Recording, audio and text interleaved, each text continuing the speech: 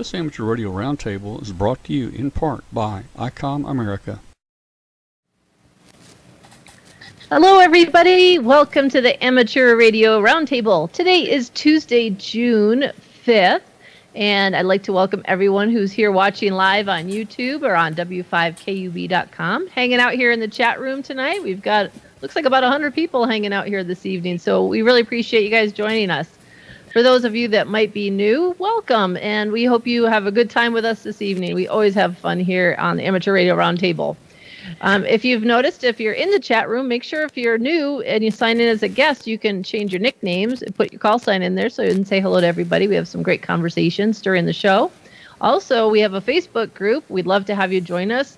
Us and about 6,700 other people are very active in there and doing lots of conversations about their projects, getting on the air and talking to each other and much more. So we hope you'll join us. And the link is just above.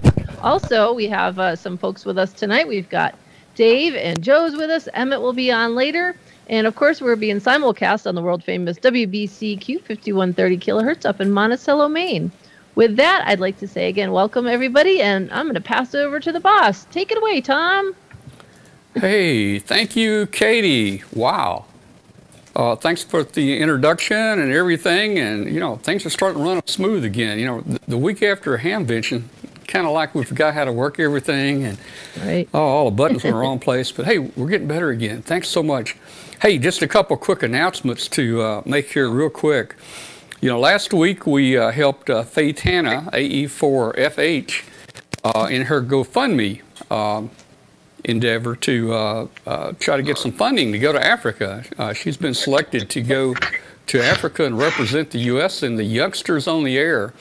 So I think last week, within 24 hours, I think they surpassed their goal. But it never hurts to have a little bit more cash in there on a trip like that when you go to Africa, believe me. Oh, yeah. So, hey, check out the GoFundMe page. I think if you just go to GoFundMe, you can type in AE4FH, and it'll probably take you to that page, and you can still help her if you can here. Hey, all the prizes have been notified. All the prize donors and prize winners, everybody's been notified. And I know a lot of prizes are starting to be received already. There's some people that are very quick out there. Hey, tell us in the chat room if you want a prize during our hamvention webcast. Tell us who you are in the chat room and what you won, how you like your prize. You know, we'd love to hear from you about that. Also, we're going to do something. We're going to start something new. Hopefully by next Tuesday, we're going to start up a Amateur Radio Roundtable net.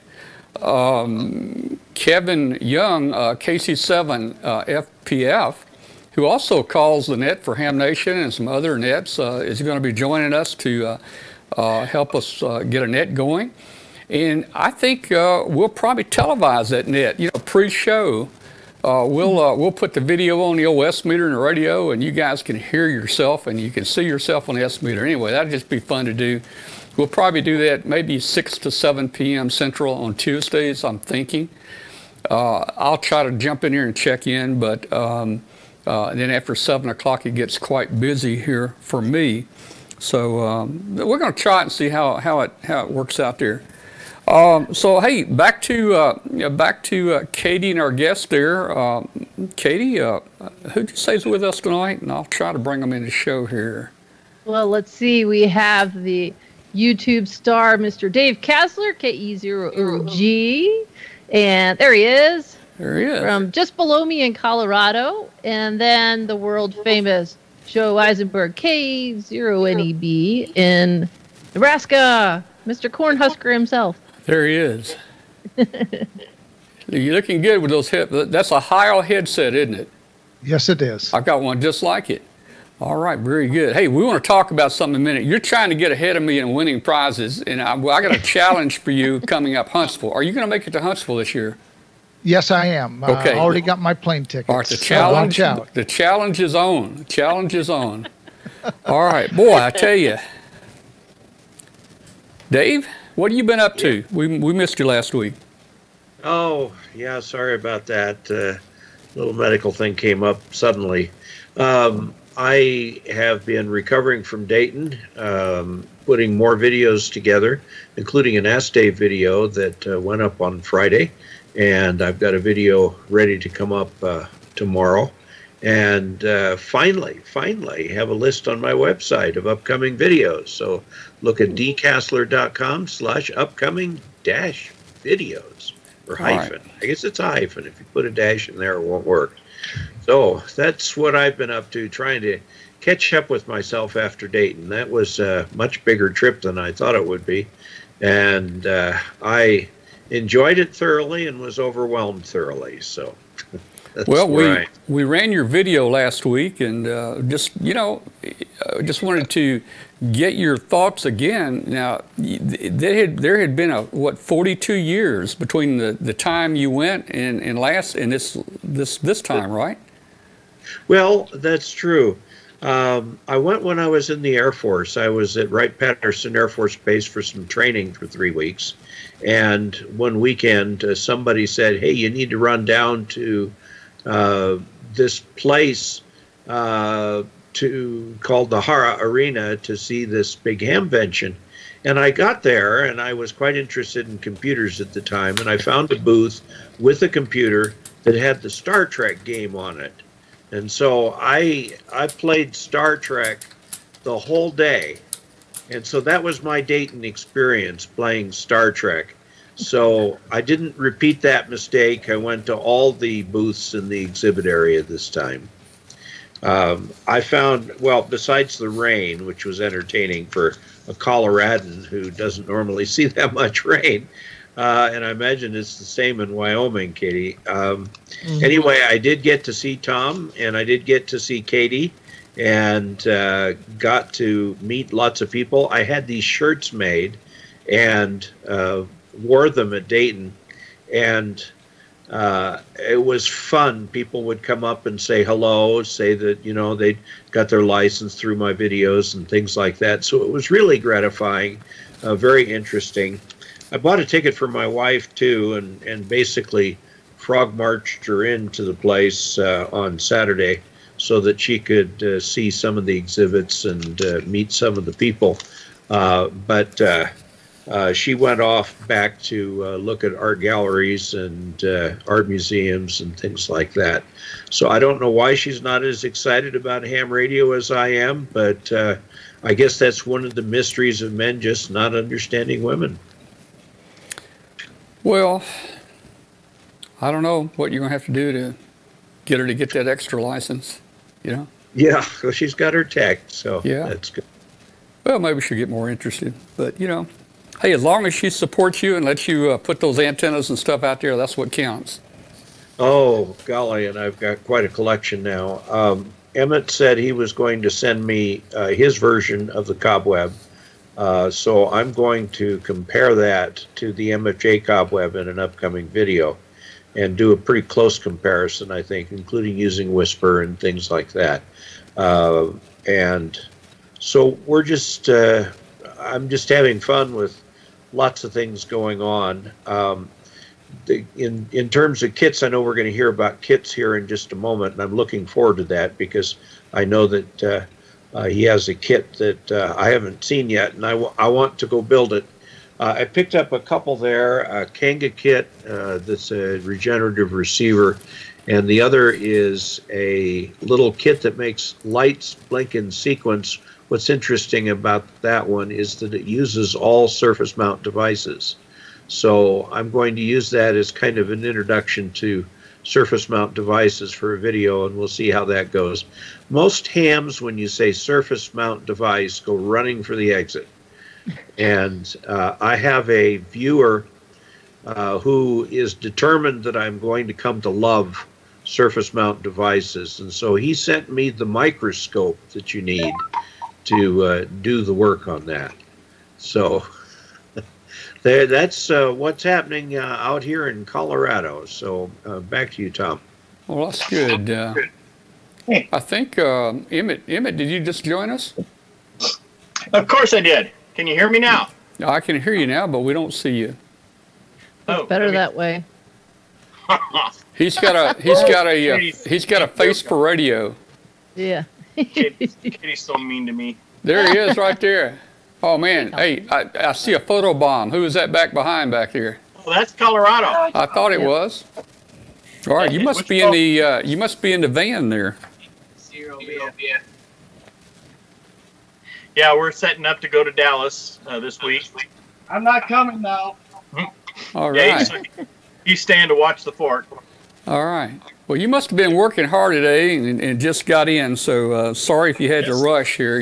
We got a few minutes before we bring you in here, and I don't even know what we're going to talk about with you tonight. But it's always something good, right? Yeah, we'll just talk about some simple stuff because like I said, I'm prepping MCOM 1. Okay. And I literally just got in when you texted me. I've been basically we've been building antennas like crazy, and then we're just lost somebody. I don't think so. No, Tom just made you the main switched screen. the feed. Oh, okay. Yeah, and then we're gonna be building antennas like crazy, and then I gotta get everything ready for the show too. So, and we're gonna stop and spend some time with a friend of ours who lives in Dallas, and then come home. All right. Sounds good. I guess the next place we'll see you're going to make it down to Huntsville, I suppose. Most definitely, yes. Yeah. And we'll be bringing MCOM 1 as well. That's a good one.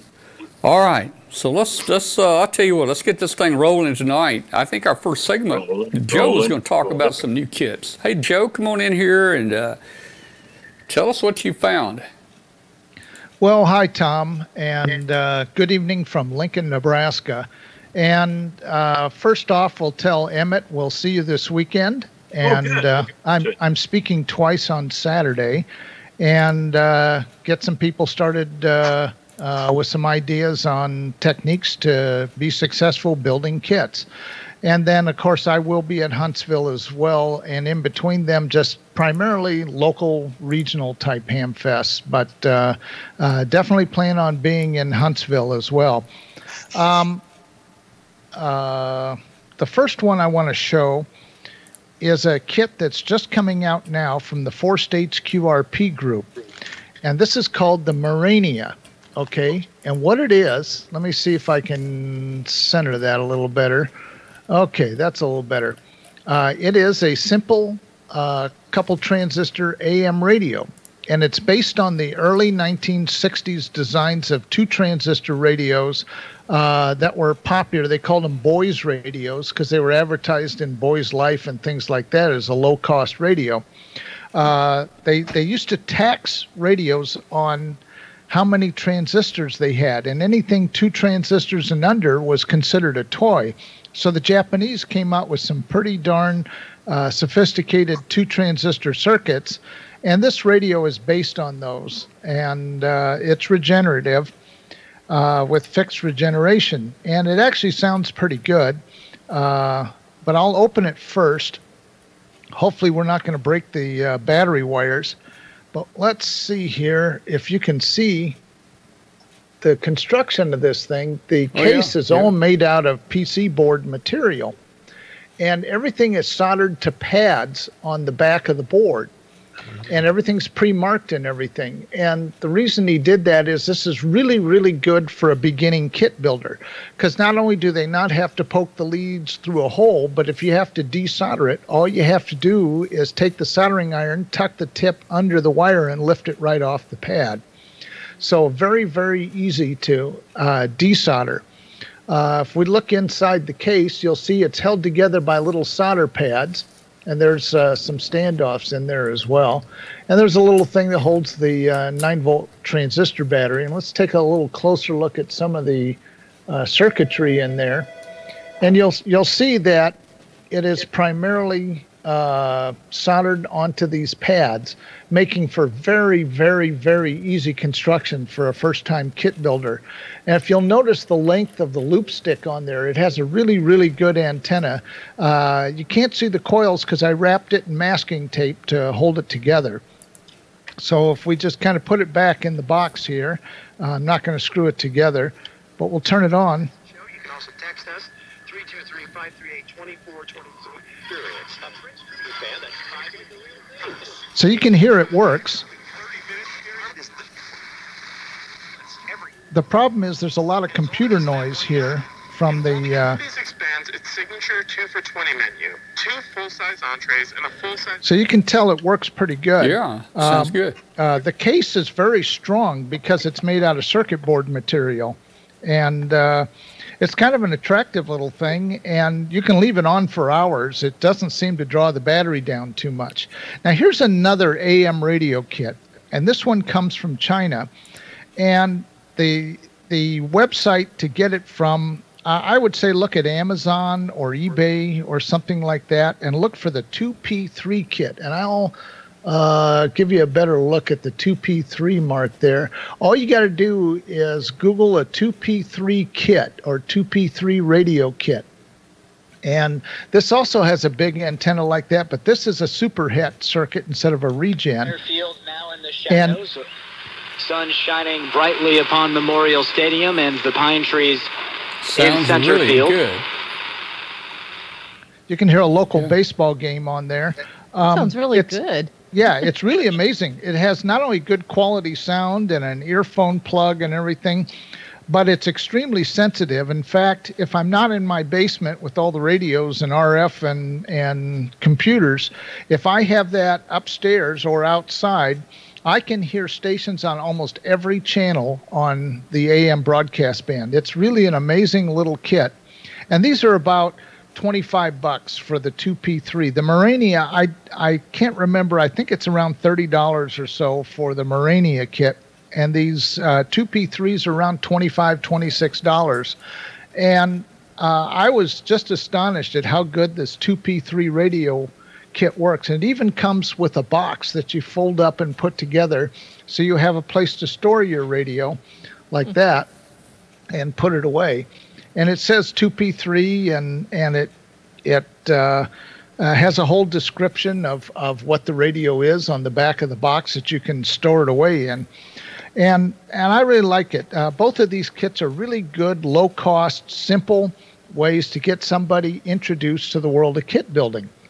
And like I said, the four-state Morania kit solders to pads. Now, this is not the only one that four-state has that does that. They have a general coverage HF-type shortwave broadcast receiver. It actually hears the ham bands as well.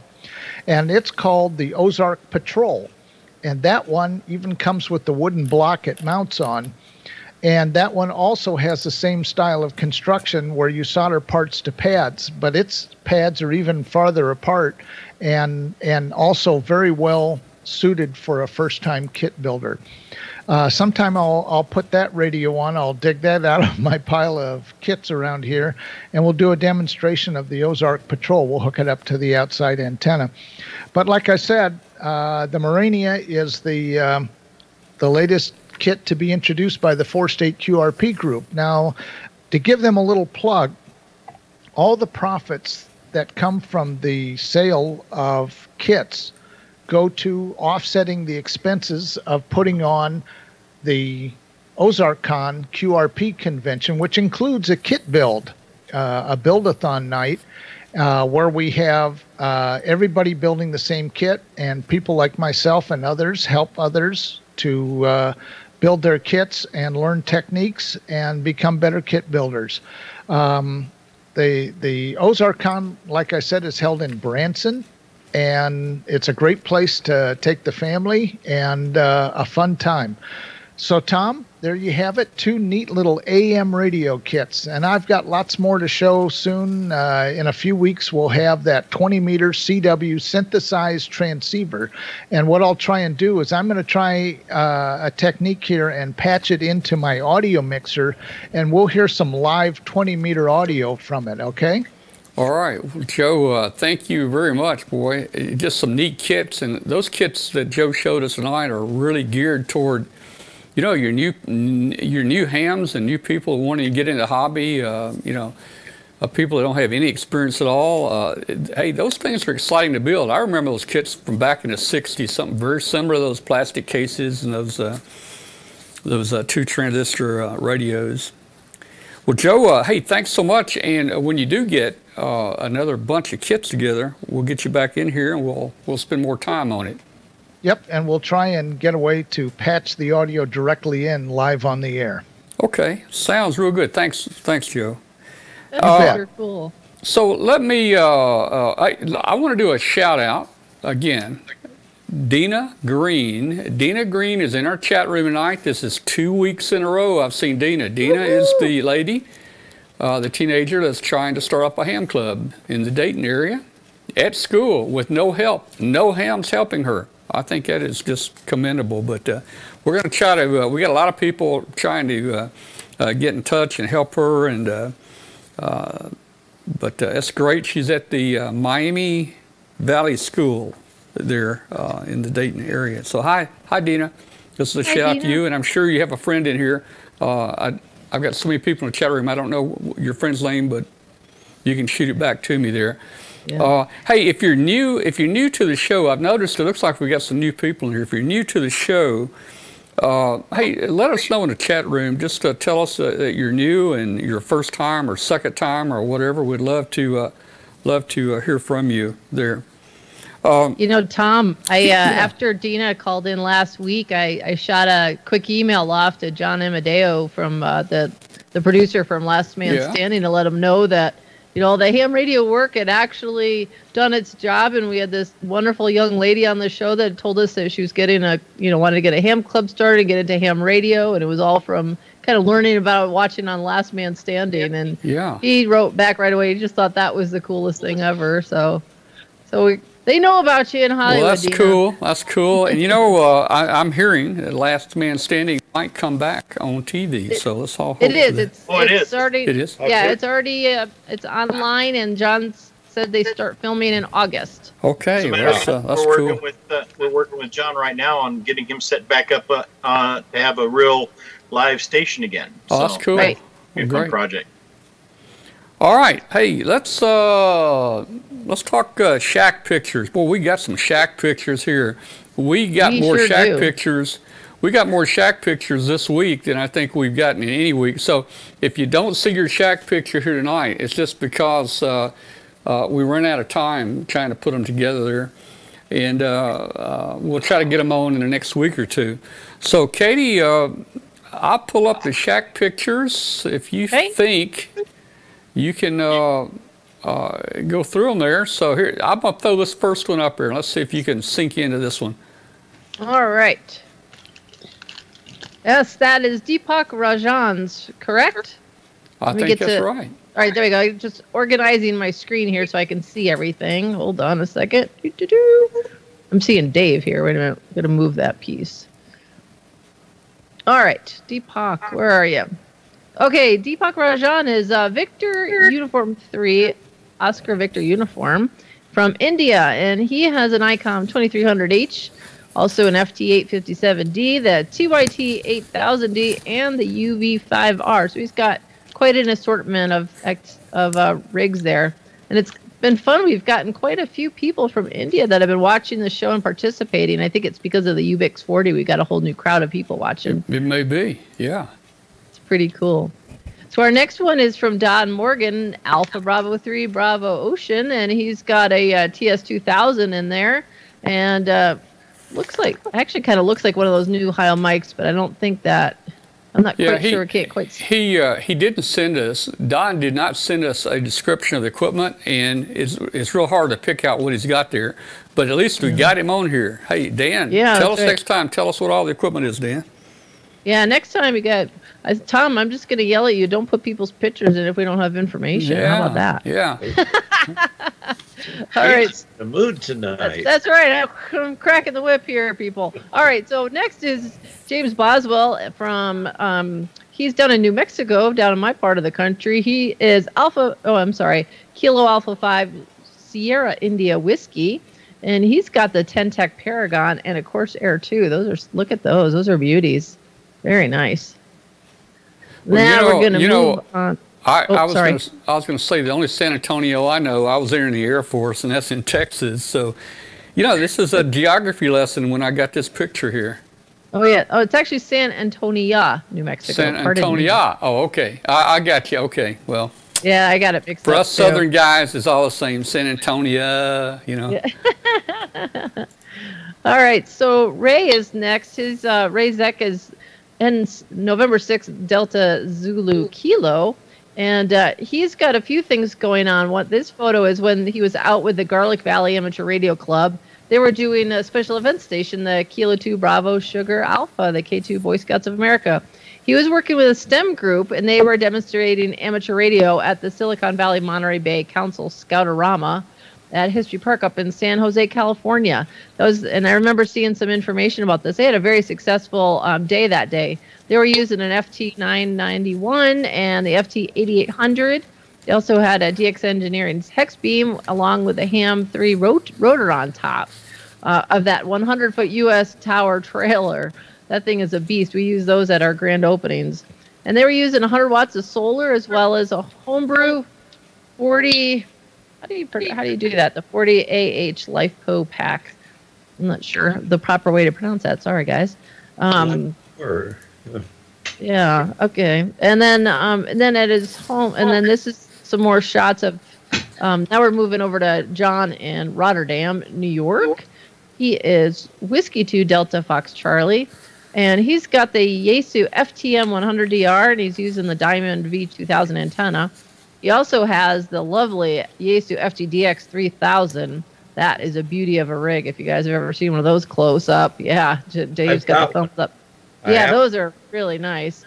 Got the Heil PR 781 and the PL2T boom, just like what I've got here in the shock mount. He's also using the SDR RSP2 with a pan adapter on that Flex DX 3000. And that's a pretty cool way to be able to run that. We did a sample of that at our Denver store event when Steve from SGR Play was there, and he showed how to set up with that as a pan adapter. It's pretty cool what you can do with that thing. He's also got Yaesu rotor and 19 feet of Roan 25 tower and all kinds of different stuff going on outside. So he's got quite a nice setup going on in there. He's also got he's got some bandpass going on so that he can helps out with the amp and tuner, kind of like what we've got going on here too. Things mixed up. Oh that yeah, antenna look at that there, beauty. that doesn't go. Okay, but that's his antenna right there. Yeah.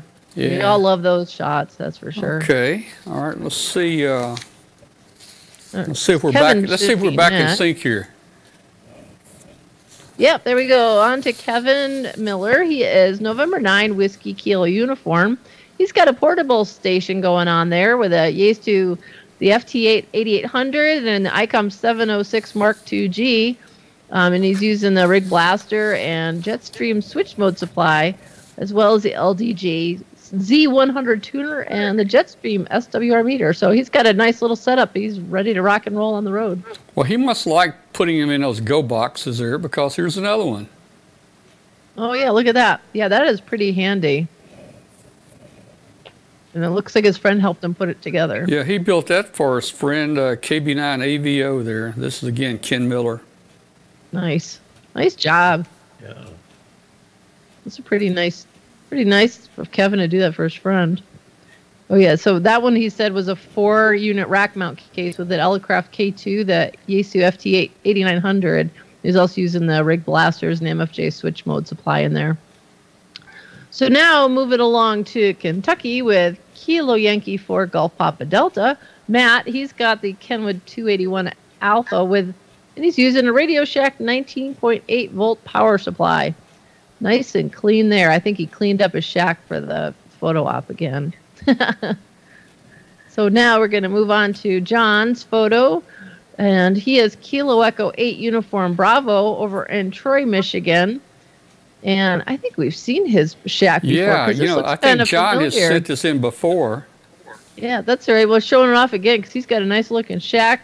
He's got the FT 5000, the AL 1500, ICOM 7100, and the KPA 500. So he's got a beautiful setup there. Oh, yeah. And the ham map, the ARRL map. So now moving back up to the great northwest of Portland, Oregon with George Macris, Kilo India 7 Juliet Fox Echo. And he has, let's see, he's got the Yaesu FT1000D. And he's using a computer-controlled temperature disconnect to keep everything moving along in the shack, he says. He's also got a Cushcraft R9. And this next photo is his antenna, so that looks pretty nice. I guess that's the R9 right there. Yeah. Yep. Now, I don't know where we got this one right here. I know. I don't know where we should even show this one, but this is obviously the cleaner part of Joe's shack, K0NEB. Joe, where is that shack in that part of the shack? Is that behind you somewhere? Yeah, it's directly behind me. Oh, all right. Well, Joe's got his ICOM 7600 and that new the new ICOM 7300 that he just won at Hamvention. And you said you made how many contacts last weekend on it? Over 200 contacts on 6 meters FT8, including Brazil. Very nice. That's a nice, and we played with that radio with Emmett was out here for field day, so I know lots of people really enjoy Tell it. them what antenna you were using, Joe. A 3-element beam on 6 meters, but on 40 meters, I'm using one of Emmett's double bazookas on 40 meters, and it really, really works well. Very broad-banded and great pattern on it. So I highly recommend the double bazooka. Yeah, that's what we've got too. So then Joe also, as you know, is using his Heil microphones and head sights, and he also has 2 Bengali keys in that shack. So not too shabby. So, Joe's not just building kits. He's actually getting on the air and having fun, doing all kinds of Joe, things. I'm going to do one up on you here. I'm going to ask Emmett to make me a triple bazooka antenna. Is there such a thing, Emmett? I've had so many people ask me that question. No. Well, we're going to make one. We'll make one. But I'll tell you what, the double bazooka works well. The only problem I had was a little RF in the shack, and we remedied that with a common mode choke, which is a common issue when you're dealing with a loop type antenna like that, like a folded dipole or something like this. Every once in a while you get some RF in there, and the choke took it out right away, and it works wonderful. Tell them what happened when you put coax in the dirty choke. Well, I did a dirty choke, which is about 9 or 10 turns of RG8X in the line, and it instantly got rid of the RF, but the SWR went up. And because it obviously was not at the feed point, number one, and number two, those kind of chokes are resonant, while the ferrite type chokes are not. And so the dirty choke is okay next to a beam or something like that, but not okay with this kind of antenna because it'll actually affect it. All right, cool. Look at that. We're learning stuff in the middle of shack photos. And I learned that from Emmett. Yeah, we'll have to talk antennas. That's another subject. You're messing the automated system up here. That's right. I heard the Queen complain, so we better start moving. All right. Now we're moving on to our friend Ron. Yeah, K9ID. Of course, Ron has gold medal ideas and makes those fantastic hats that Tom likes to wear and gave away a couple for Hamvention. He is using his ICOM 735 that he won in Dayton in 1987, which is the same year I graduated high school. And I just had to throw that one in. Sorry, Ron. And he's got the West Mountain Radio External DSP and Ultra Pico Keyer, a Brown Brothers BTLA paddle. I'm not sure what that one is. And then he's using a $20 SDR dongle taped up to the ICOM's first IF as a pan adapter. Yeah. So he's quite creative as well. Yeah, he is. Cool, Ron. Cool. And Ron, I think Ron's in here, or he's usually in here every night. And actually, I've been talking to Ron on 40 meters almost every afternoon. Oh, nice. Okay, Roy, N8. Wait, Roy, I thought you were N8ROW. Well, that may be a typo on my part. Yeah, I think it is. I think Roy is November 8. Yeah, radio. Oh, I gotta. Yeah, oh, Roy is an 8. Roy's an 8. Sorry about that, Roy. Yeah, blame it on we've Katie. Been chatting in the chat room tonight. Blame it on Katie. This is her session on the show tonight. Sure, thanks. Roy's got the Yaesu 857, and he says it's going up to 134-foot Hambrew end-fed. Wow. And he's also got a Kenwood TR9000, also going to another Hambrew style J-pole. And then he's got for his handheld, he's got a TYT MD380. Super cool. Thanks for sending that in, Roy. Thanks for being there in the chat room with us. All right, Jerry Simpson is Whiskey Alpha 4 Whiskey Mike Ocean. And he has sent in some pictures of different ham shacks currently in use. And so he's got his shack. This is his shack from about 40 years ago, to throw some little nostalgia in there. Although he says, you know, he's had newer equipment added to the shack as time goes on, but he still likes to use some of these older rigs. So in there, he's got the Heathkit SB620 and the SB610 monitor scopes. He's got a Drake in there, the SW4. There's an ICOM IC22. There's a Dentron antenna tuner, and there's even an older military key, along with a Lafayette semi-auto key for CW. Pretty cool. And he says at the time he had a 60-foot tower and a 5-element beam for HF. You see that big Heathkit Apache right there in the picture? Yeah, I had one of those, and I tore it apart. I just tore every single part out of it just to get the case to put my 3813 amplifier in. I wish I'd kept it now. Yeah, I bet. Yeah. Jerry, and he says that the Hammerland in there, you see the HQ 105 TRC was his first true ham rig, which his dad, who is now Silent Key, was his dad was Norris, Whiskey Bravo 4 Whiskey Hotel Charlie, and he gave that to him as a gift. So that obviously has special attachment to it as well. So that's really neat. Thanks for sending all that information, Jerry. It's kind of fun to see some of these earlier shacks and how they progress over time. So now we're going to move along to Craig Simmons, Whiskey Juliet 6 Alpha in Harvest, Alabama. And he's calling this Space Command, and I can see why. It does kind of look like it, doesn't it? He's running the 7300 as his main radio. He's got a FT891 as his second rig used for portable ops. He's also doing QRPN mobile. He's got the RSP1 SDR receiver for a 32-inch pan adapter. Got 7 transmit antennas and 3 receive antennas, and they're all switchable. Quite the setup there. That is super cool looking. All right, and got a couple more here still, guys. Thanks for hanging in there. This is great. Wow, we got Paraguay in here tonight with Pinozolo. He is Zulu Papa 4 Kilo Fox X-Ray, and he's also got the 7300. And, the SPE Expert 1.3 kilowatt amp. Oh, those are nice amplifiers. Ooh, lucky you.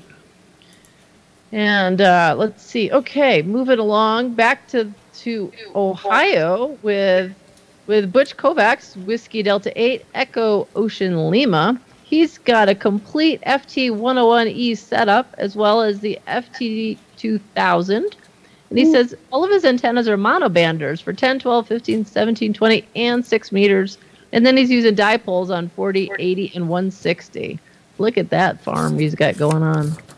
That looks pretty sweet. All right, so John is our next.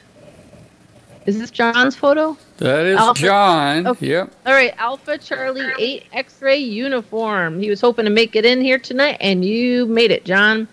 So he said he wanted to show that, a lot of people are in the chat room are wondering if anybody has a small or modest station out there.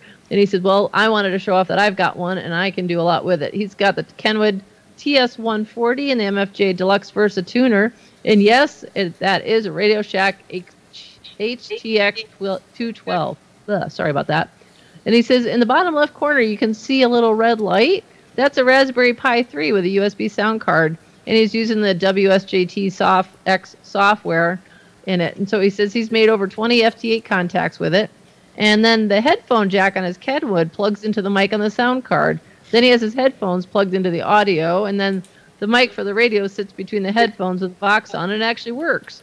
And he also has access to the Pi and VPN into it from his main PC. So he's doing a lot of stuff in that little area. So good job on showing off, John, how much you can do in a small space. Super cool. All right.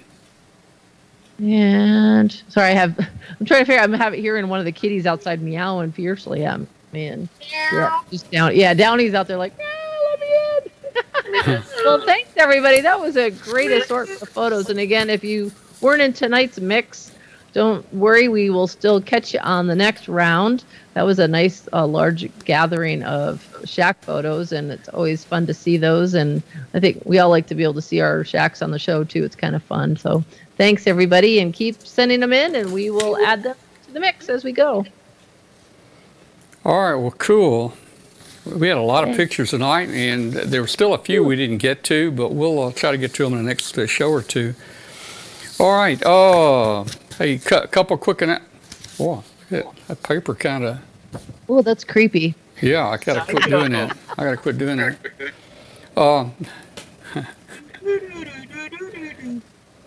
I was gonna go invisible, but I won't do that tonight.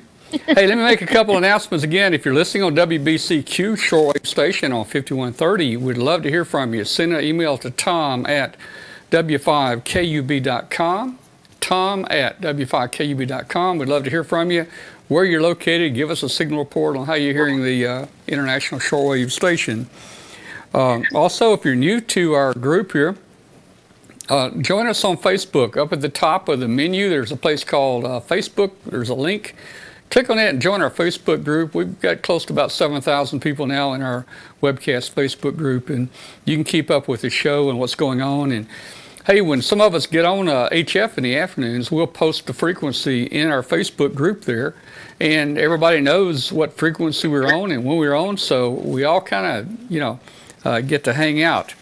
Again, we're going to try to start a net up. Maybe by next Tuesday, it'll be prior to the show. We'll put that announcement in the Facebook group, and we will webcast that net as it's happening, probably from 6 to 7 or something like that, Central Time.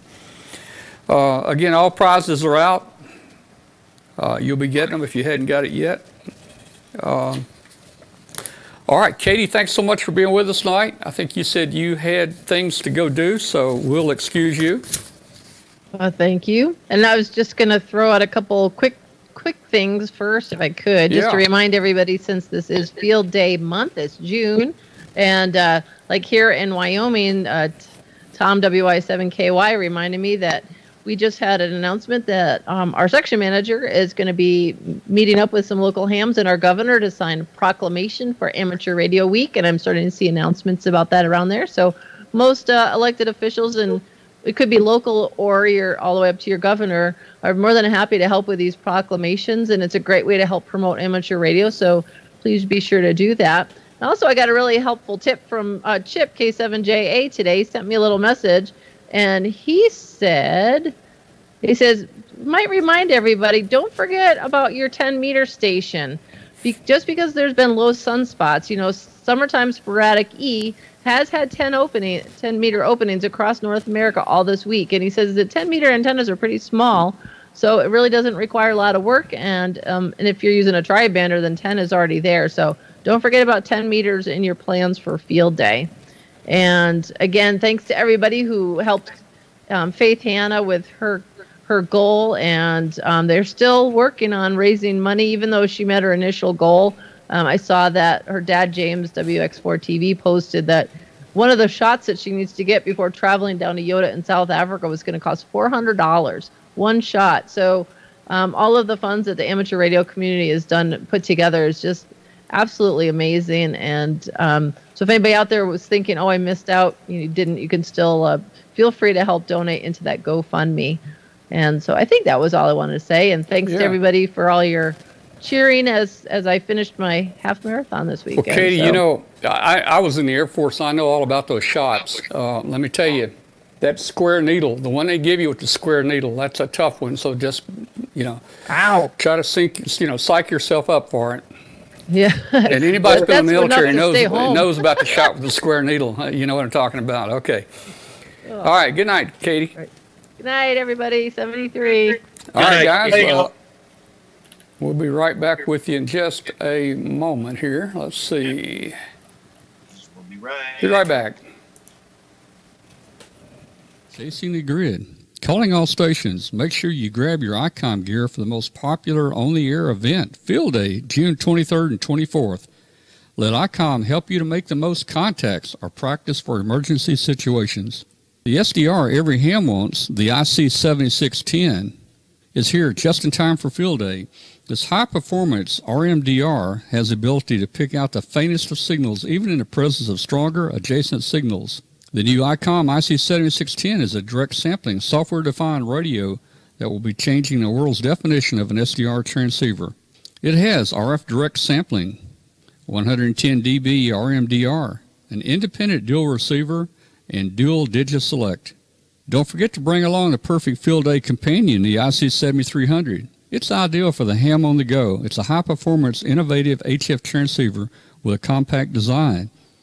It too has RF direct sampling, 15 discrete bandpass filters, a large 4.3-inch color touchscreen, real-time spectrum scope, and an SD memory card slot.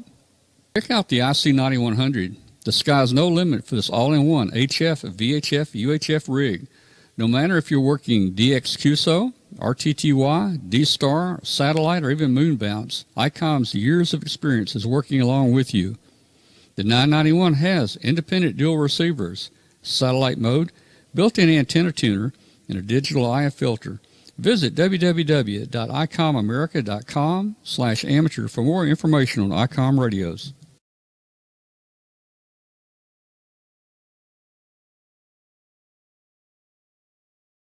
We are back. Okay. Hey, I wanted to show you this very quickly. You know, we tried to implement a remote shack system, and we talked a little about it on the show, and we used it going to Dayton, and it just didn't perform like we hoped it to. And the visibility using the remote shack, the thing about the remote shack is it's over the telephone. You don't really have any readout or frequency, and you know, you're kind of driving in the blind. You have some commands you can do and get some feedback, but it's not really doesn't have a lot of good feedback, and the phone had audio issues all the time. So we moved to something different. So we tried something different. This is with Ham Radio Deluxe, and I want to show you what we've done here. And we've added a little box to our remote shack, which actually, when it's not in use, it grounds the antenna, takes the antenna off, grounds the antenna, turns the power off to the power supply, and then when we bring our remote base up, all that stuff turns back on. And it's really slick. I'll give you a quick show of that here. And guys, we can't talk over this one. Let's see. All right, I found it. Here we go.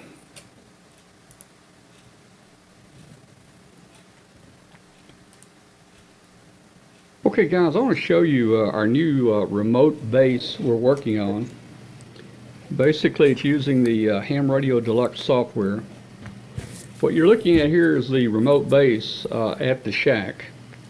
And it consists of basically a computer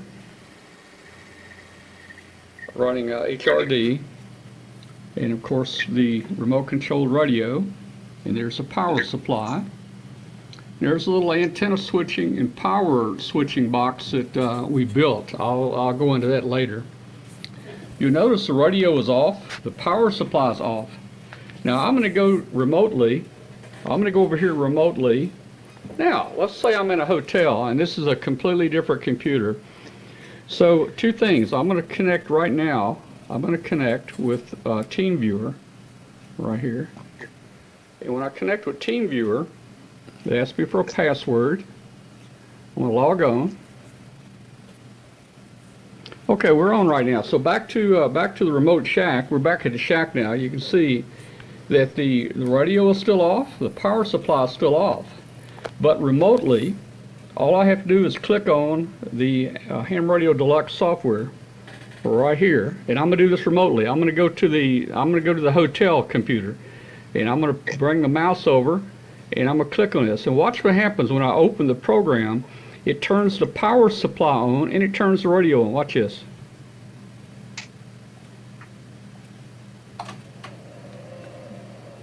You might have noticed that the radio came on and the power supply came on. Now, HRD does not do this.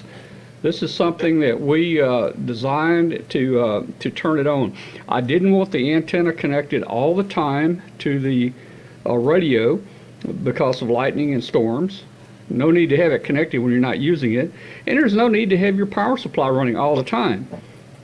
So HRD does not provide anything to do this with, but I looked at and I broke the serial cable down, and you can see the serial cable here.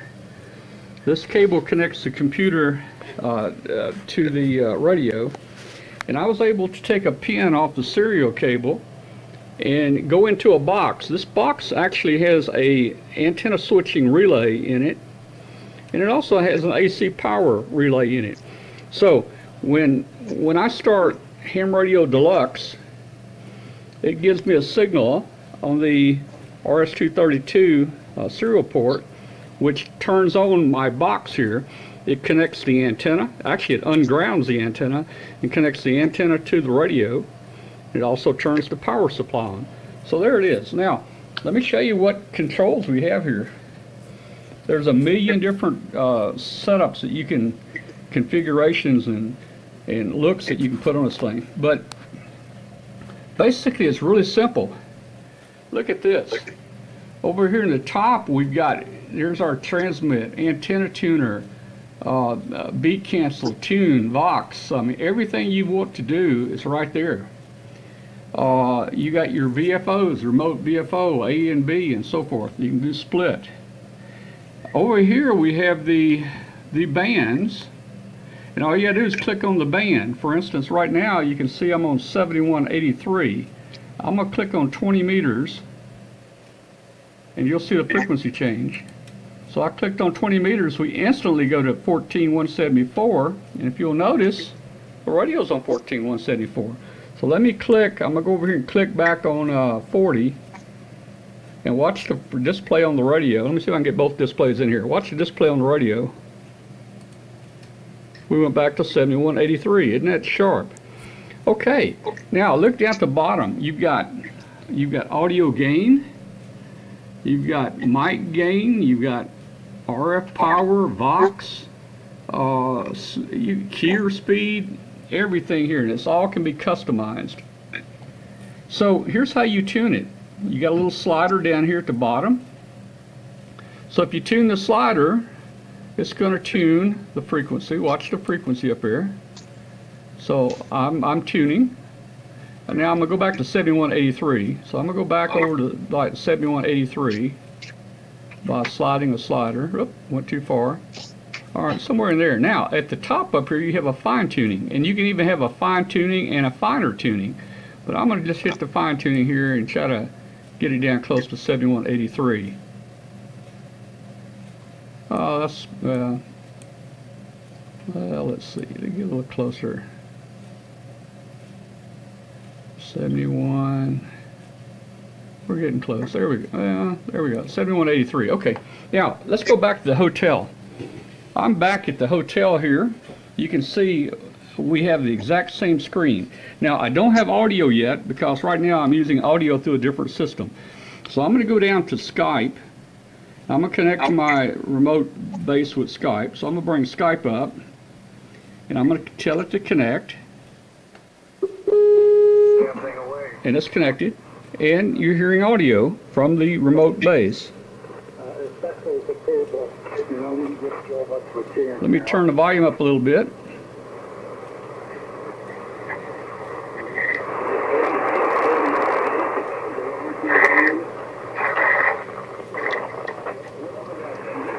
There were some really loud signals on a minute ago. 40 feet or 30 minutes, whichever comes first. I thought it was 30 seconds. Well, for some amateur equipment's longer. And how long have you had that radio before you got the microphone? So you'll notice. 3 months. He was out of warranty.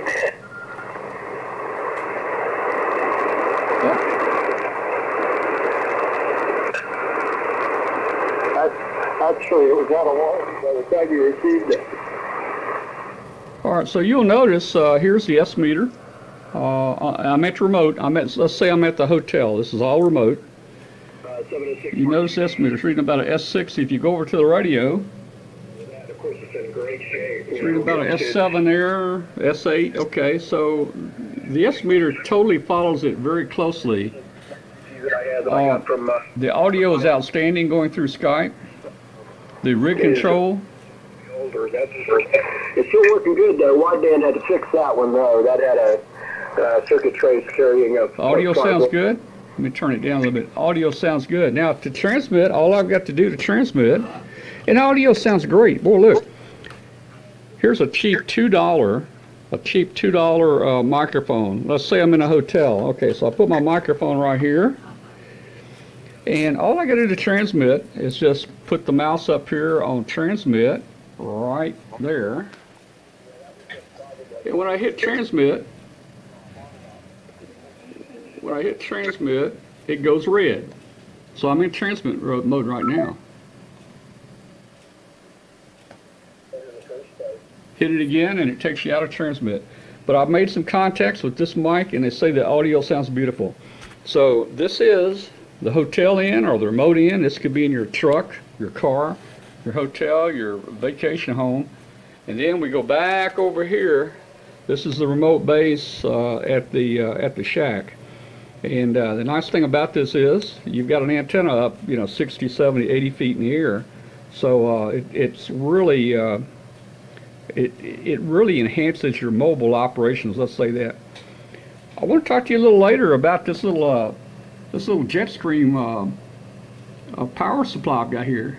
This was sent to me from Roger Smallwood at R&L, and this is Jetstream's 30 amp power supply. I want to talk a little more about it later, but it's got binding post on the back, and it's got the other power, power pole connectors on the front. It reads both current and voltage. It's very, very quiet. And hey, look, this little knob right here, these switching supplies, sometimes they can cause some interference on different things. This switching knob, this knob right here, actually changes the frequency of the switching power supply, which a lot of times will take that noise out. So anyway, we'll talk more about that later.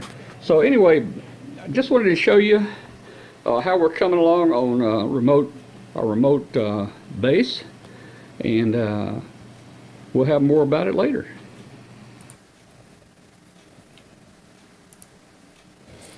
All right, well, I hope that didn't get too boring, but anyway, we really love that. Boy, I tell you, you have complete frequency control. You see where you are.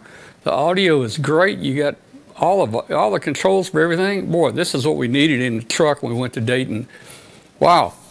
Anyway, hey, guys, let's see what we got coming up next, boy. And we'll keep you posted on that, too. Hey, Emmett, how you doing tonight? I'm wide awake, thank you, sir. Very good, man. And you're out in Ecom 1. You're getting ready to go where? Well, we're getting ready to go to the Dallas HamCom, which is in Dallas. It's last couple of years it's been in Las Colinas, and now it's going to be back in Plano again, which that's going to be kind of exciting. We liked the Plano venue, but we also liked the Las Colinas venue because it was newer and there was a lot more things around it. But the problem was when you're dealing with a ham activity, the city of Las Colinas seemed to keep scheduling these major events around our ham fest, and they would block off the roads and so on. So it made it really difficult for hams to get to the show. And you know what happens when you show up to a ham fest and you can't get there? You go to IHOP and then you're done. So. Now, wait a minute. If you show up and can't get there, well, in other words, you show up and because the roads are blocked, that you can't. You almost show up. You don't quite show up there. Yeah, you're almost there. So you figure, well, we'll just go to IHOP, and then you go to IHOP, and then you get loaded up on carbs. You start to feel tired, and then you go home. So. I tell you, I've been here before. When I was a kid, I went with my dad's softball team up to Missouri, and we got to a little town up there, and we were trying to get to another town, and we stopped for directions. Emmett. They told us we can't get there from here. Yeah. Yeah. I tell you. That. I don't know about roads up Missouri, but we got to a point you can't get there from here. Yeah, there are roads in Missouri that, especially when it's raining and the weather gets kind of, questionable. There are times you just can't get to places because the roads are flooded, or heck, even where I live right now, I'm on the highland. But down below, down by the lake and down by the stream that we live by, it floods out. So sometimes we'll get stuck here. Yeah.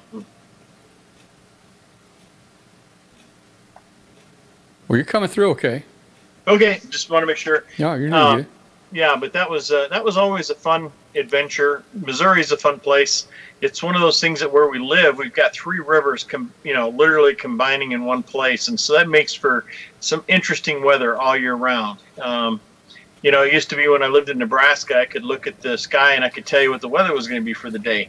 In Missouri, you could look at the sky and that's not, whatever you think is going to be happening isn't what's going to happen. So, I pretty much throw my hands up and said, okay, when it happens, it happens. And, our weathermen get it about 50% right, 50% of the time. So it gets to be kind of interesting too for planning purposes.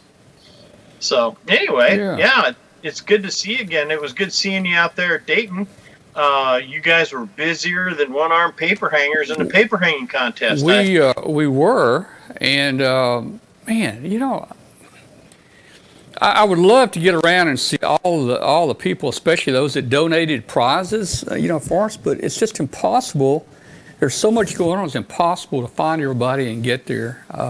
I know we went over to see Bruna there at Big Alley Keys, and boy, I had to stand in line about 30 minutes to even get up to Bruna. That's a very popular booth out there.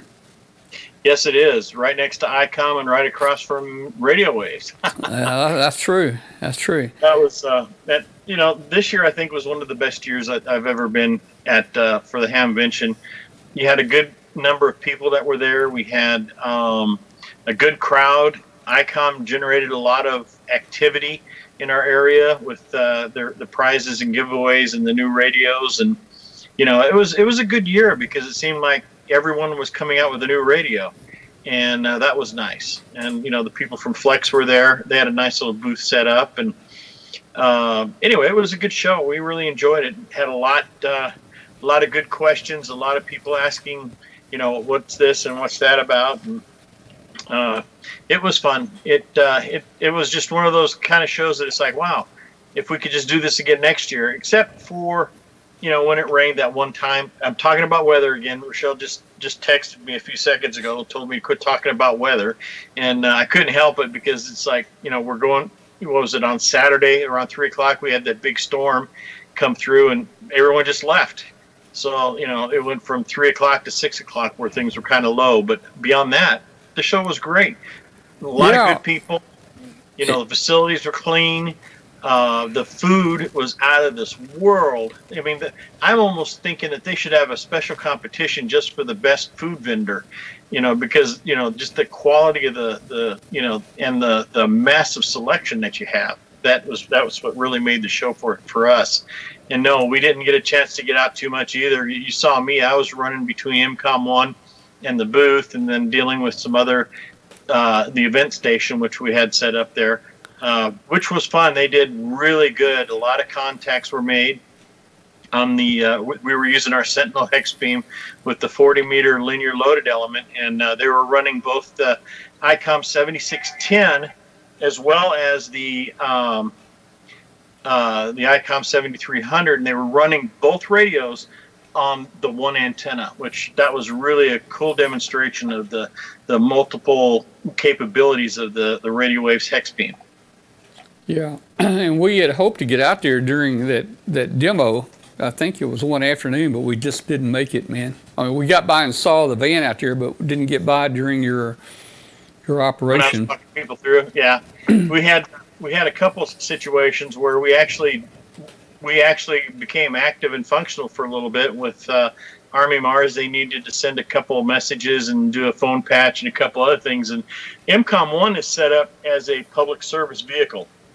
It's not necessarily made for just amateur. As a matter of fact, there's maybe 1 or 2 amateur radios in here. Just about everything else is land mobile. So we were able to set them up with their communications. We did a little something with the Sheriff's Department, which was kind of cool. And next year, we're probably going to be doing some work with the Civil Air Patrol and the event itself at Dayton Hamvention, and then a couple other things. Which, this vehicle, that's what it's designed for, is to be like a big switchboard or a way to route radio A to radio B and not have to spend a lot of time with patch cords and so on. It's amazing. Yeah. The things that we can do now. Well, Emmett, I know you rushed to get in here just to jump in the show here. You're probably busy there. Do you have anything else you want to talk about tonight, or if not? I got a couple of pictures for you. If Okay, I can share. let's see the pictures there. Am I sharing my screen yet? Well, something happened. I don't know. It doesn't look good. Yeah, that's what she said. Oh, just a minute. Okay, let me stop sharing my screen. Okay, what happened? Now, you're back now. You're back, but you had a picture come up, but it was, well, it was a still picture. Yeah, let me try something here. Share screen. Okay, there we go. Now you're gonna. There we go.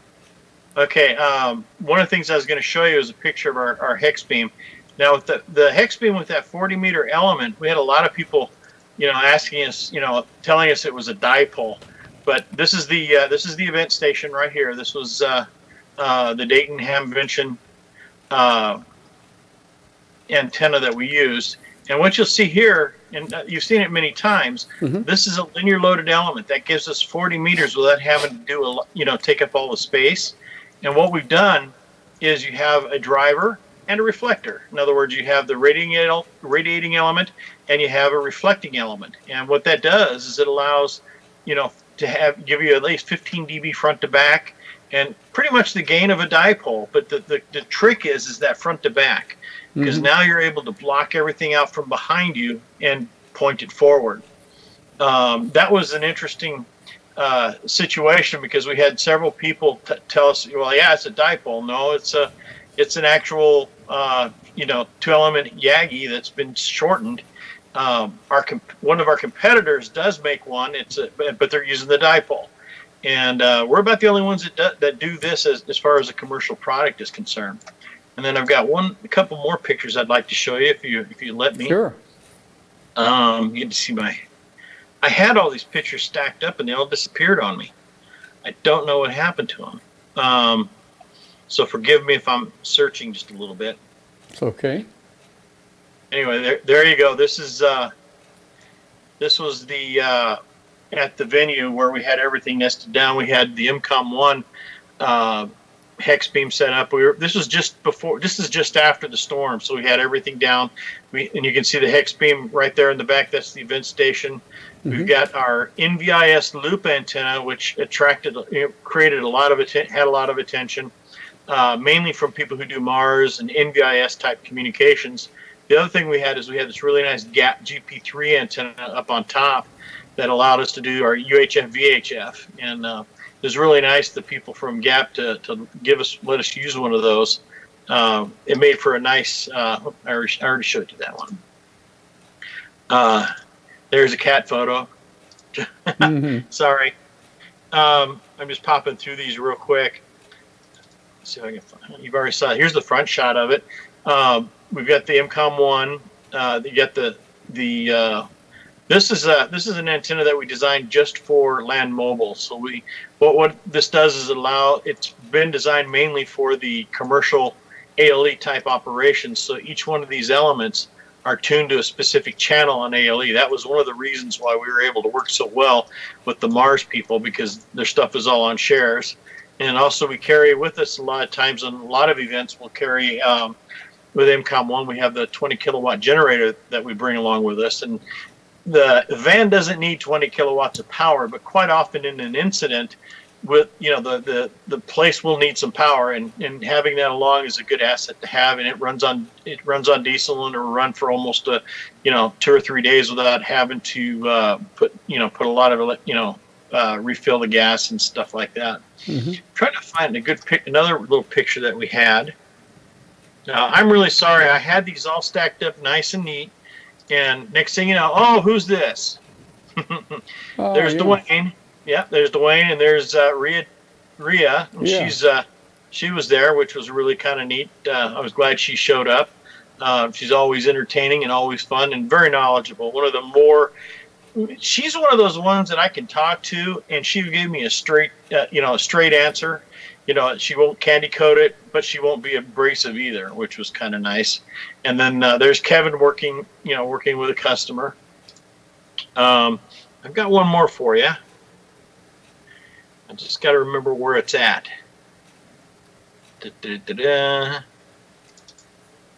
Oh, who's that guy? Anyway, give me a second here. Okay, no problem.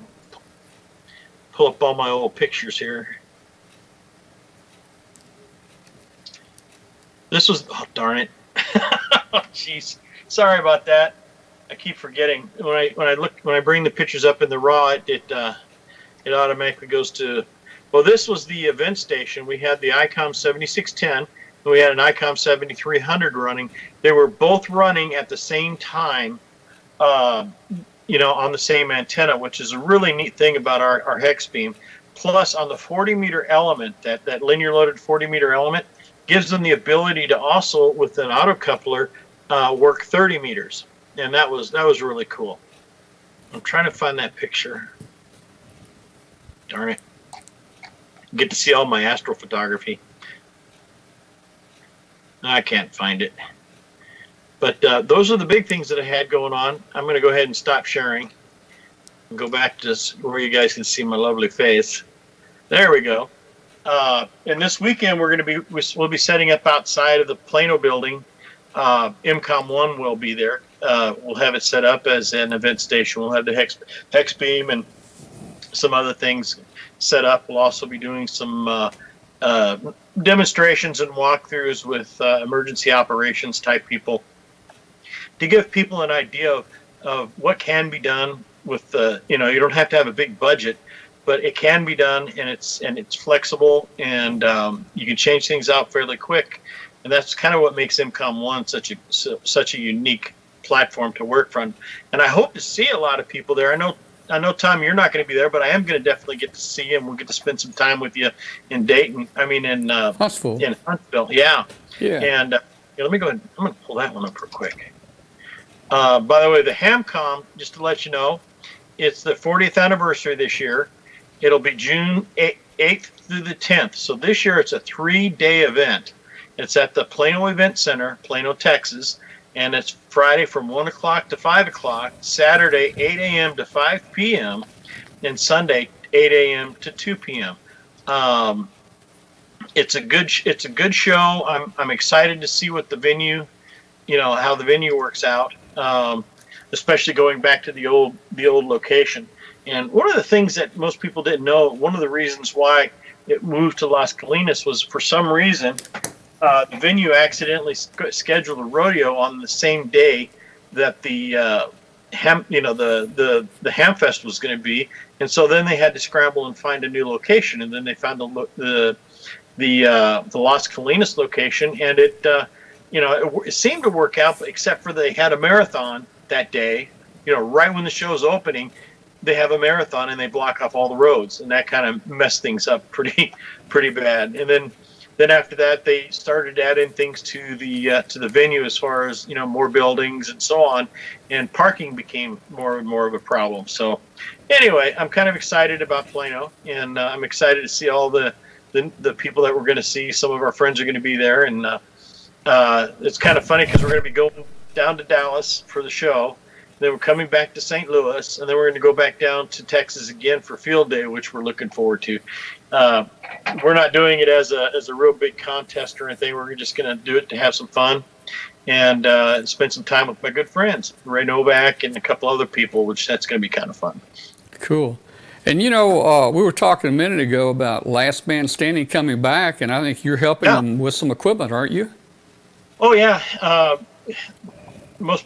Some people really didn't know it, but we had their base station, or the club station itself, was using one of our antennas on top of the Studio City set, and what we're in the process of doing is getting that squared away again, so that way they can pretty much set up and do a Last Man Standing net and so on. So I'm really excited about the program, the show coming back.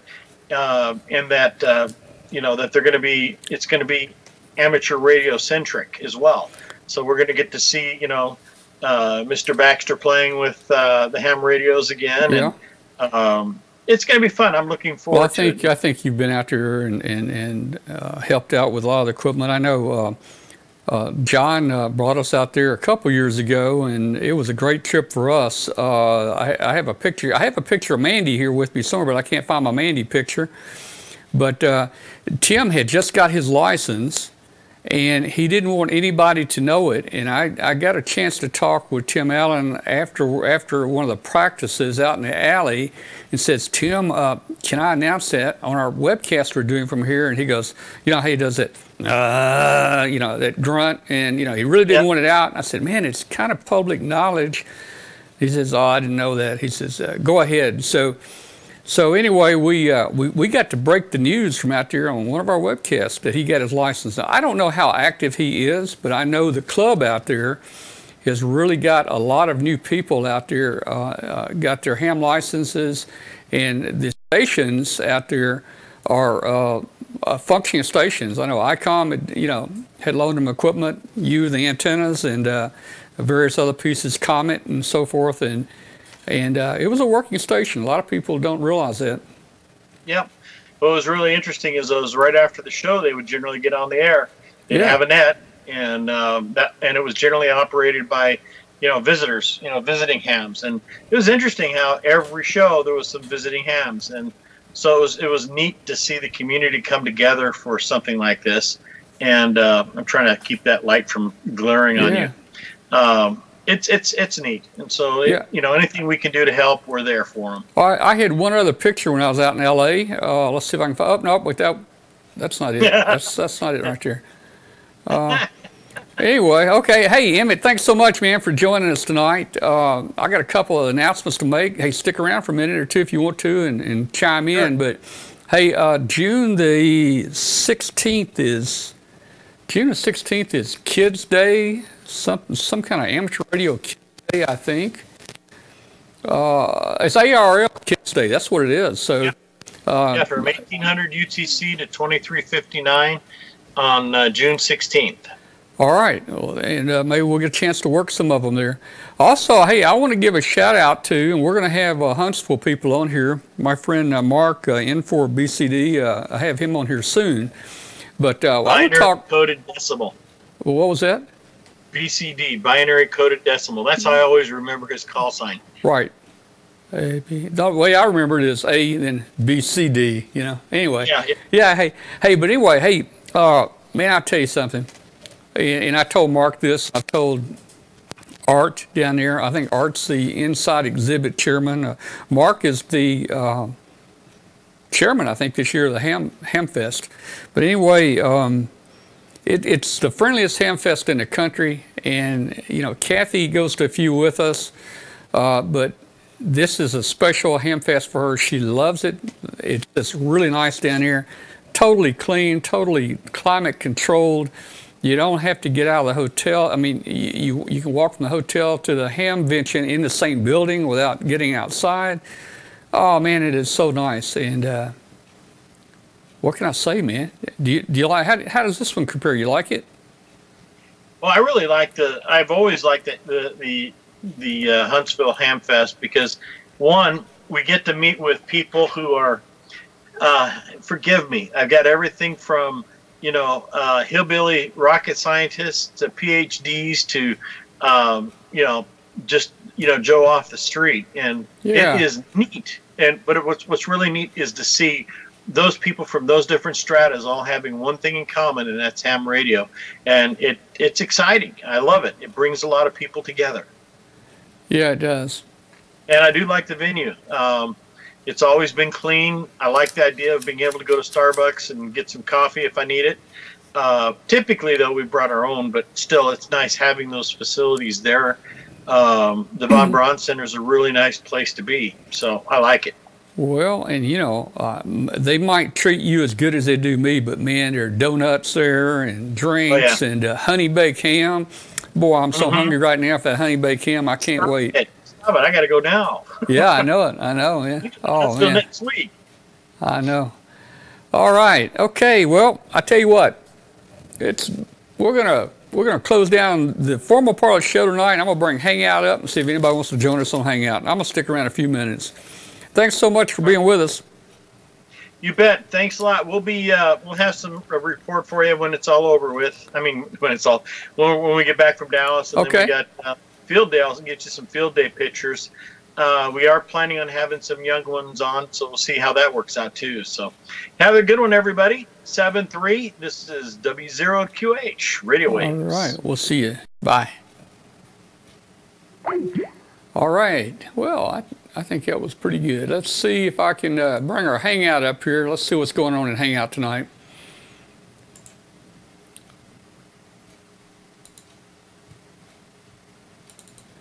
Got to click on a few buttons here. And Hangout right there. You know, I didn't even put the link in for Hangout. Let's see if somebody can put the link in for Hangout. I'll try to. If you click on this link in the chat room, that will take you to Hangout. That way you can join us. I'm surprised some of the regulars aren't already in there.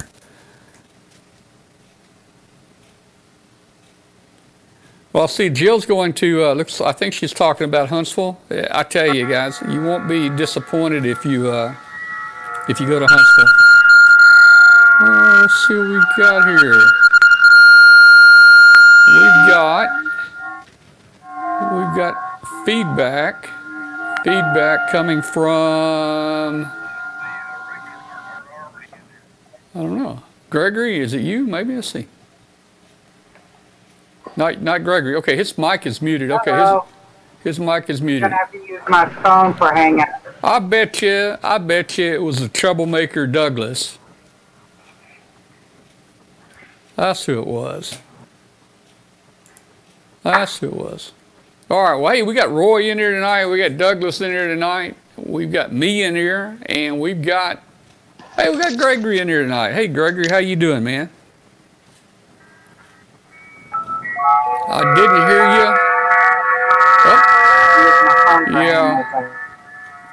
Because my internet's on the fritz right now. I'm hearing all kinds of tones. I don't know if that's some kind of digital something going on or just feedback or what it is. Yeah, that's definitely some digital stuff running in the background. So you must have some digital running there, or maybe we got that piped into the audio somehow.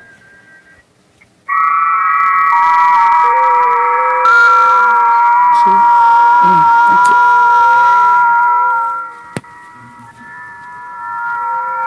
Oh, can you hear me now? I can hear you, but we've got some digital stuff going on pretty loud. I'm not hearing the digital stuff. Are you running any digital right now? No, got nothing. When you mute your mic, it goes away. It's really loud. Oh, it's back on again. All right, somebody in the chat room. Okay, JT65. Let's see. Somebody said JY63. I never heard of that. Maybe there is. JT65. Wait, somebody's saying that's FT8. So I don't know what it is, but it looks like it's coming from you, Gregory, because when you mute your mic, it goes away.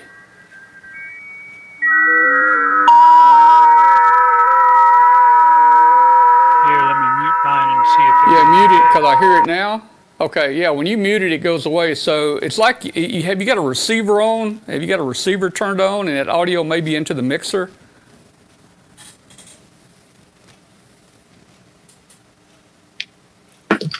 Let's see if that cured it.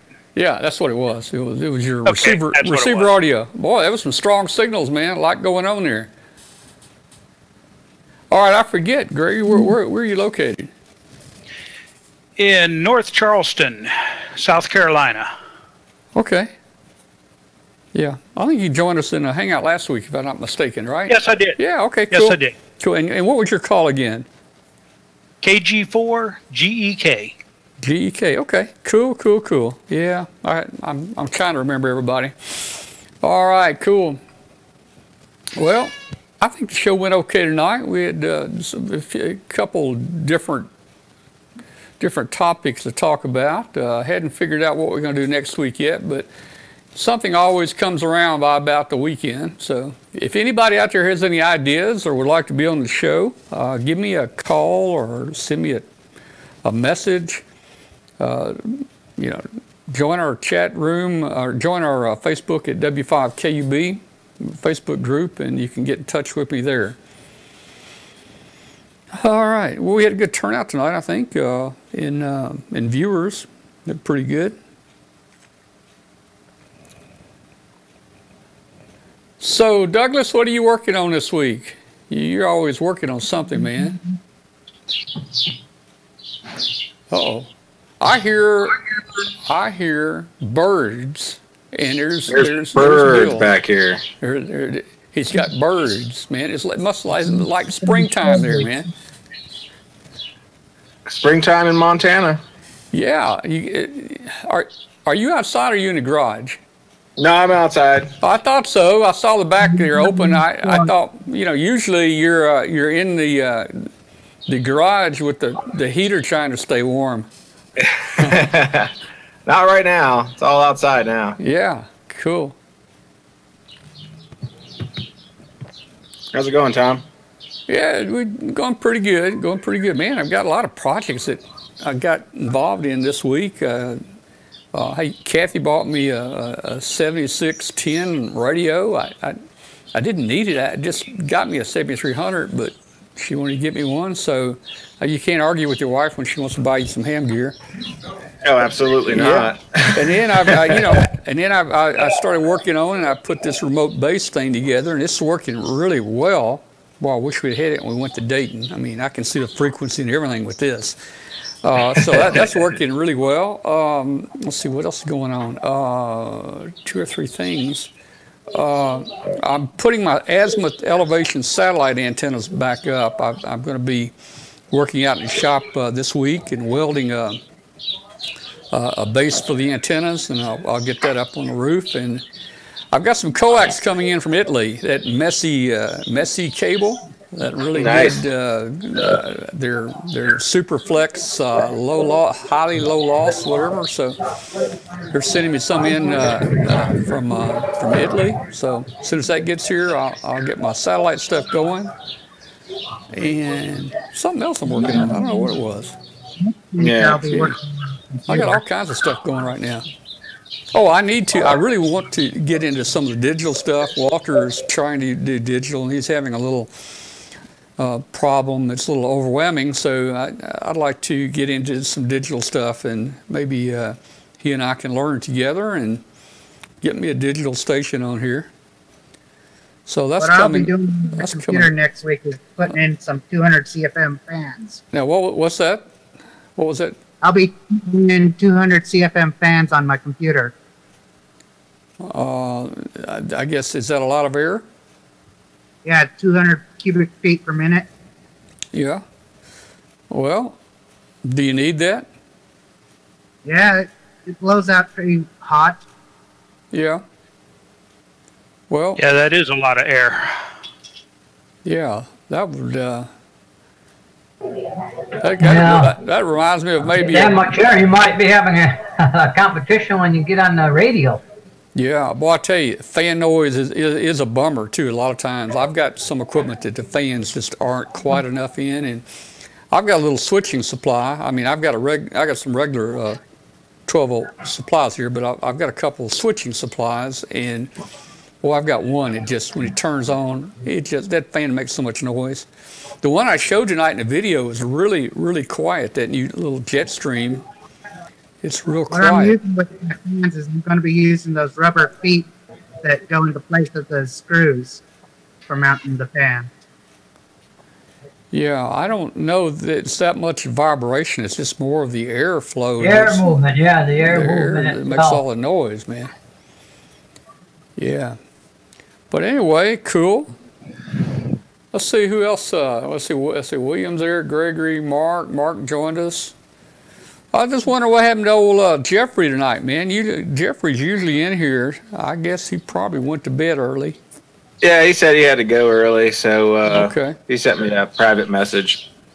Oh, okay. He says you still have to auto-op him in the chat room. Yeah, well, I need to register him, I guess. I didn't even think about auto-hopping him or anything like that. But yeah, I don't mind doing that. Yeah. Let's see.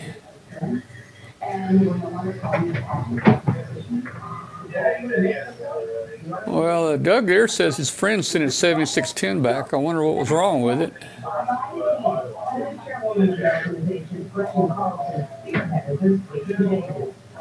I had my second lunch tonight, the second half of it. It was so much for lunch, I brought it home.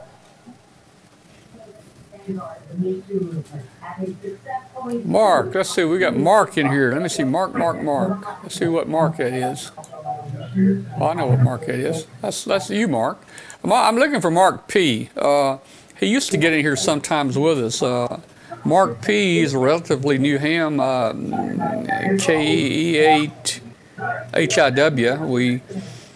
He just bought he got his general license, or his first license, just a couple months ago, and up at Dayton, we took him a radio up there for him to get on the air, and I built him an antenna, and I haven't heard from him since then, so I don't know if he's making any contacts or not.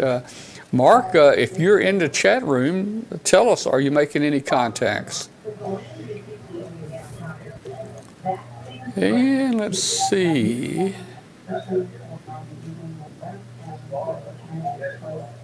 Just kind of scrolling through the contacts here to see who was out there that I might recognize. I know most of the people out there. Hey, Tom, I have a question for you. When you run your video when you're doing that drive up from your home up Dayton? Yeah. What do? You feed the video to the computer and leave it record on the computer? Well, it's live. We use the same program, or I do have a different program, but we use a streaming program, and we connect through internet while we're driving back to our channel, and we stream live. Right, and then you leave it record in the server, huh?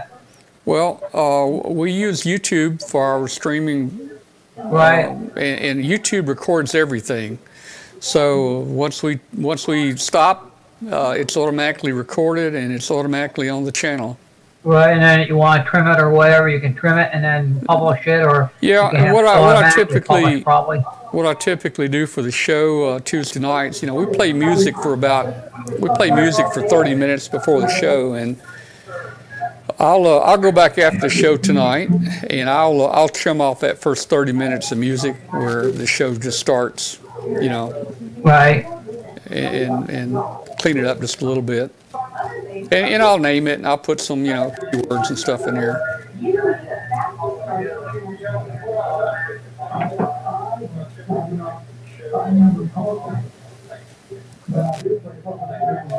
Yeah, I saw one YouTube video about the 7610. A guy in Australia had a problem, and that was with a power knob, and he would turn the power, adjust the power on there. It didn't work right with the output power of the radio. So I don't know, but what little bit I played with this one, I enjoy it.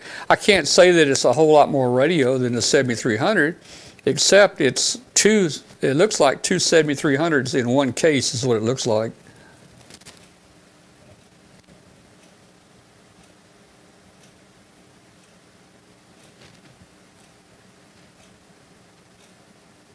We're looking real forward to Huntsville coming up in about 2.5 months, and at Dayton this year we kind of redesigned our space, and I really like the way it looked this year, our booth up there. So we're going to try to do something very similar in Huntsville this year.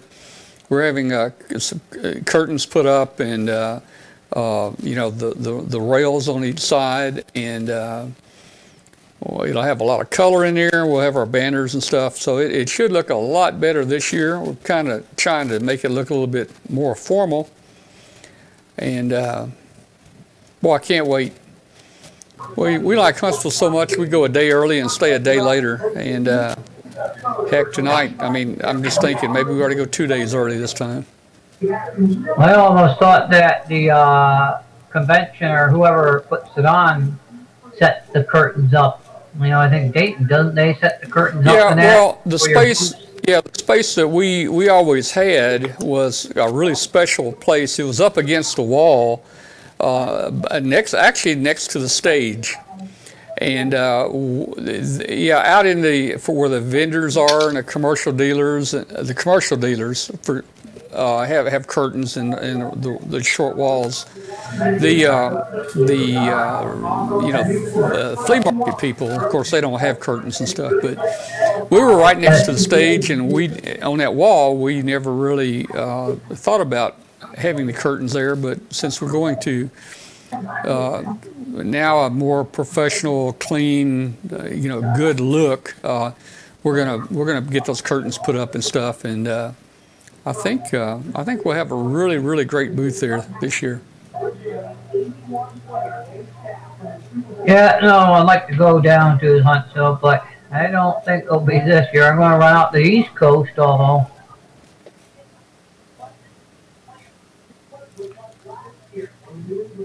Okay, let's see. Bill's saying, Tom, make a trip to Mendelssohn's warehouse on Tuesday or Wednesday.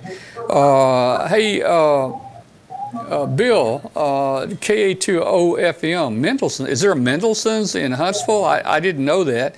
There's a Mendelssohn's we used to go to all the time up in Dayton, but is there also a Mendelssohn's in Huntsville?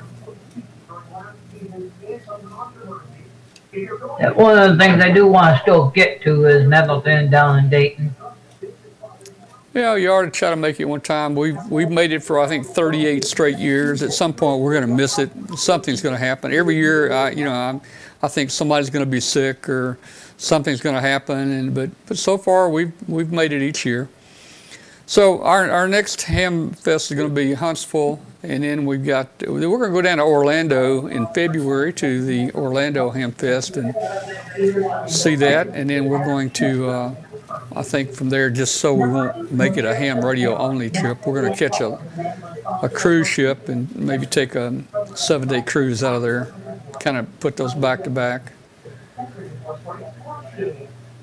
Okay, Bill was talking about Dayton. Yeah. Man, I tell you, Mendelssohn's in Dayton, they used to outside have massive tent, and they would bring so much. They said it wouldn't work out for them, or they couldn't get it, or something. Yeah, they would bring so much stuff, man. And this year they moved them inside, and they only had like 3 spaces. There's 3 or 4 spaces.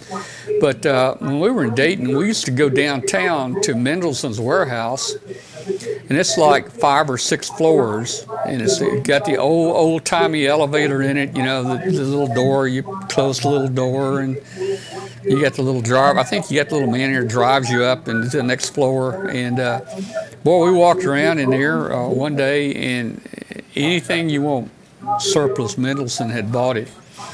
My only complaint, I got a couple complaints about Mendelssohn's though. They used to bring bolts and nuts, and I'd always buy about 5 pounds of screws and bolts, but they would never have any nuts to fit the bolts, and I'd always come home with 5 pounds of bolts and screws with nothing that would fit on the end of them there. And then I bought some commercial 220 radios. They were brand new one year. I think they were $75 a piece, but they were 220 radios, and we thought we could modify them and get them on a ham band, but it had some type proprietary software in it, and we never were able to break those things. So I ended up taking those back, and I sold them to somebody that wanted to give it a try. So anyway, hey, Mendelssohn's is a cool place. I'd love to go back and just walk around in their warehouse. That's something I do want to do when I'm down there now. Now it's a little further away because we don't go there. Matter of fact, I only went through Dayton or Cincinnati one time this year, and then when I went to R&L, I got flyers off for our Ham Fest. Yeah. And I went up Route 4 up to think it's 63. Just between Cincinnati and Dayton. Went across after Americana, stopped there. Used to be an amusement park. It closed up in, I think, 2001 or 2002. I went there the last year, and then that was it. A small park. All right. Well, guys, we keep losing these big buildings like malls. They're just closing up. Everything's just closing up anymore. Yeah. Commercial strip centers are closing up. You know, when you go into some of these things, you look and say, you know, this used to be a thriving shopping center. No, there was a lot of people in them stores buying. There's a lot like that down in the Memphis area too. That I thought when I was all over the country, I think when I was young, they were really, really nice malls. I mean, I'm talking about mega malls, big, man, and some of them actually have been bulldozed down now to just grass. You know, so wow, it's amazing how things like that change. All right, guys, I'm getting out of here. It's getting a little late, and I'll go edit the program tonight, get the music off of it, and we'll see you next week. Thanks to everybody that tuned in. We really appreciate it. Join our Facebook group at the top there. Click on Facebook and join us. Send us a signal report if you heard us on WBCQ shortwave station. And we'll see you next week. 73 there, all right.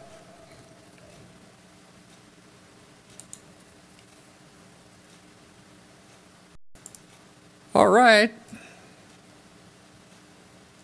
Well, guys, had a good time. I'll say hi to Kurt. Oop, I guess what's going on here.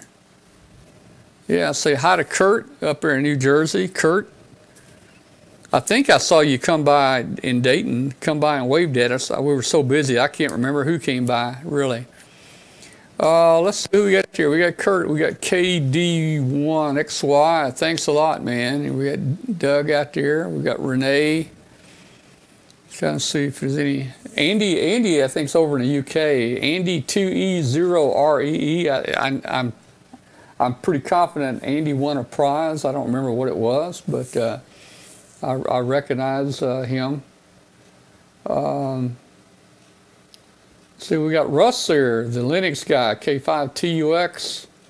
There's Bill, Blair, John, Mark, Brian, Andy, Greg, Clay, Doug, Ron, Robbie. Boy, we got a bunch of people. There's my friend Craig from over in Eastern Tennessee, KM4YEC.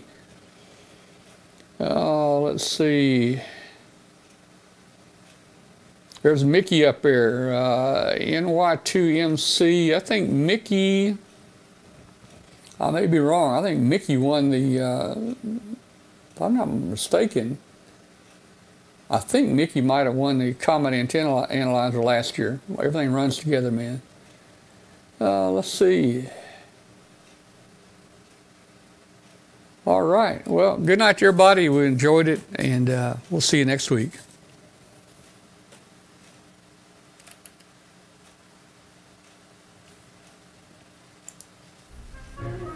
So you're saying I connected to the computer? You just type in the question, it will read his mind. There the answer comes.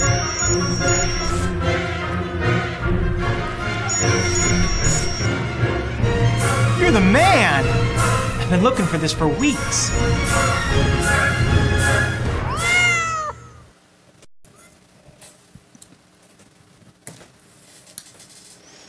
All right. Hey, remember, watch Facebook. Hopefully we'll have a net running next week. 73. We'll see you.